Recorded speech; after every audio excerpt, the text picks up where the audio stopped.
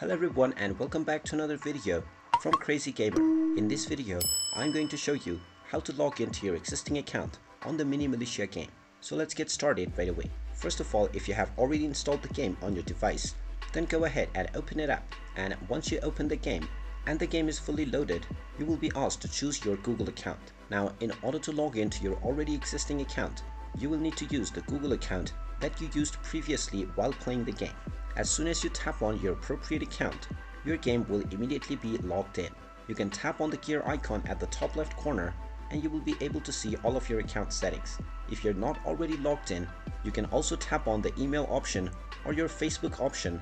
Now, if your Google account didn't have any saved games, then you can still log in to your Facebook and your other email account from this page.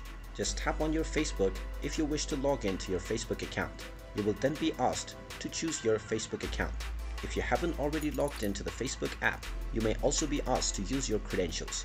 Now, once you log in, you can simply tap on the Continue As button and you will be logged in using your Facebook or your email account. And now all of your past save game progress will also reappear.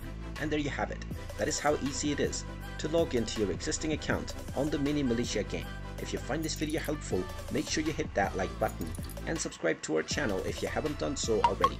Also ring that notification bell to never miss another update from us. Thank you for watching and I will see you again in the next video.